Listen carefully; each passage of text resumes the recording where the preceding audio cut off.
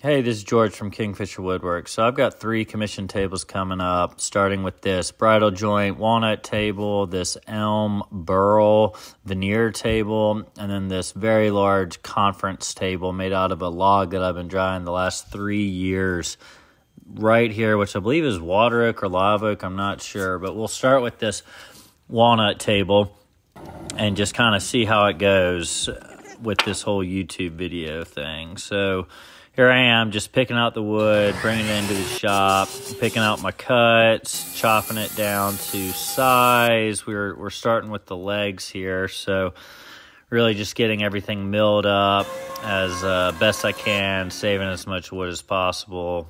So, you know, the smaller you cut things down, kind of the more wood you can save as you're milling it. So here we are, we got the square edge up against the fence that we got off the joiner, and now we're cutting the outside edge to get it totally square, and now we're cutting each of those milled boards down to the actual leg size. So here are all the blanks. We're just going to glue these together to get the thickness. It's over a little over 2 inches, so you got to glue some wood together to get that, and that also makes it a bit more stable as it's 2 separate pieces of wood rather than just one. So here we are gluing up, getting everything nice and clamped.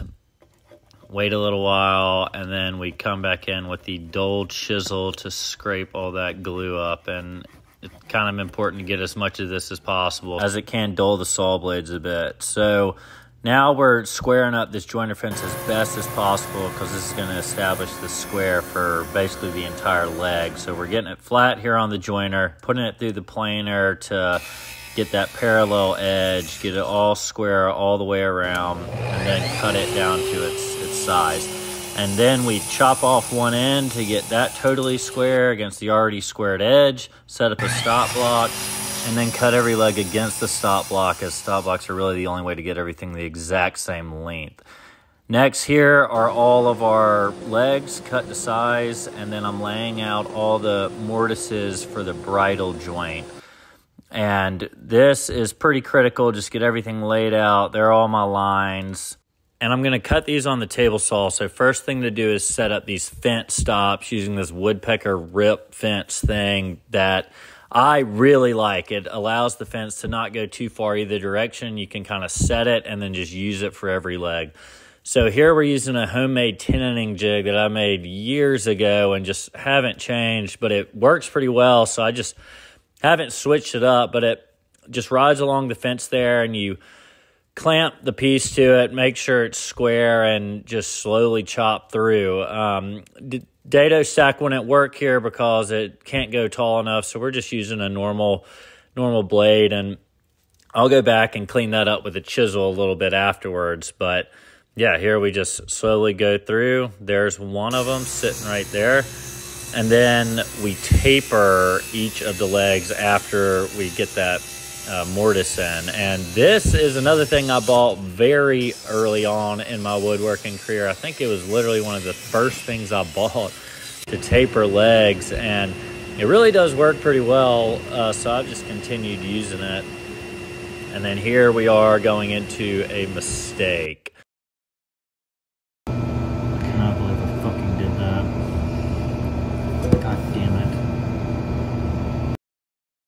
All right, this is one of those mistakes you can see coming, but you're flowing, and then you just end up doing it. So what happened was you're only supposed to taper the 2 inside edges of the legs, which is done according to the mortises on top, so they all line up, and the whole table will have the inside edges tapered. I did not do that, made the mistake, and I also cut through the thin section of them, which causes you to cut into that other piece of wood, which looks horrible. So I had to go back and redo all that again. It was just basically a complete failure from every way. But here we are. Don't have to see all that again. Here are all the new legs and moving on. So next we are cutting up and milling all the wood for the aprons, the other half to this bridle joint. So quickly run through that. Don't need to see that again. That's cutting it to the final size. And I had some chip out because it's kind of curly, so I had to put it through that wide belt real quick to get rid of it. And then this is just cutting the small slivers off of each side of the wood so that it'll slip into that mortise.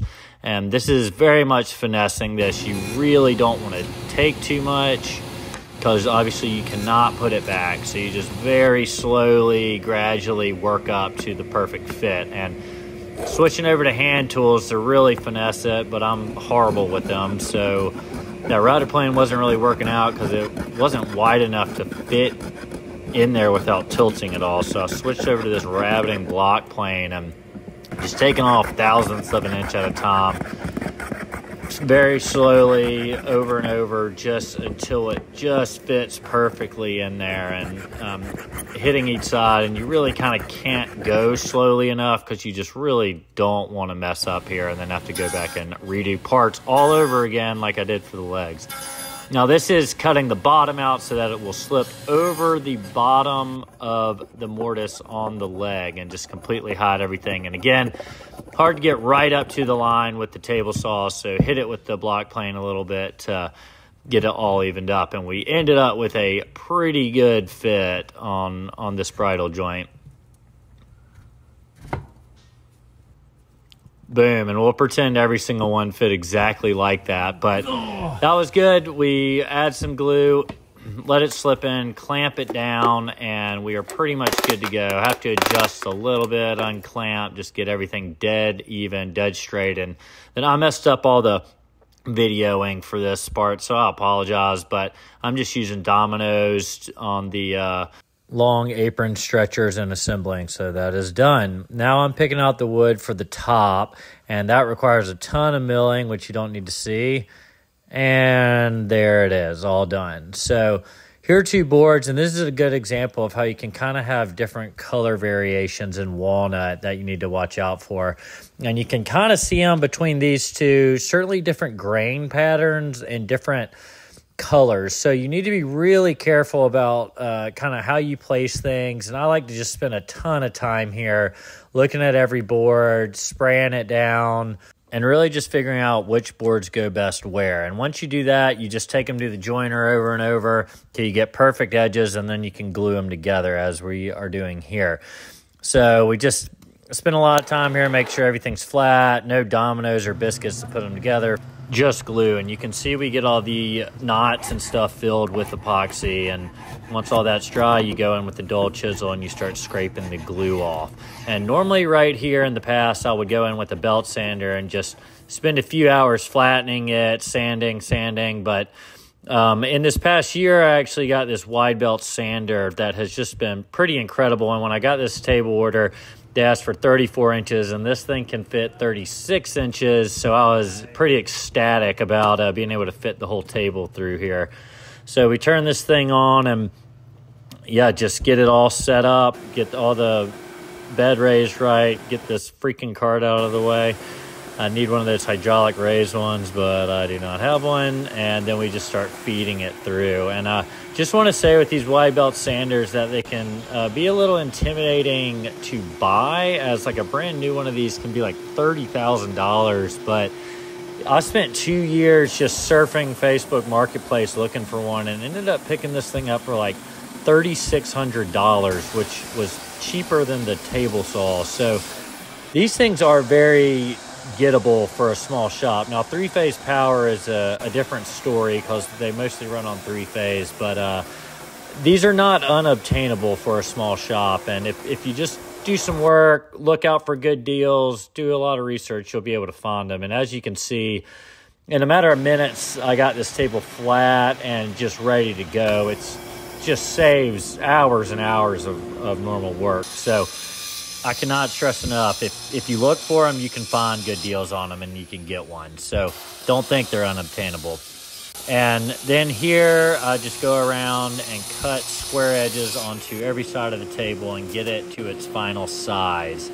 And once we get that done, we do a bunch of sanding, start filling all the little holes that I didn't get with CA glue, so we don't have any little specks in the table or anything. And then we just random orbit sand all that off, and we sand up to 120 and then get the 1/8 round over and start breaking all the edges, making it nice and smooth through touch. And then I sand the whole table to 220 grit and move on to a probably controversial step, which is staining this walnut actually walnut.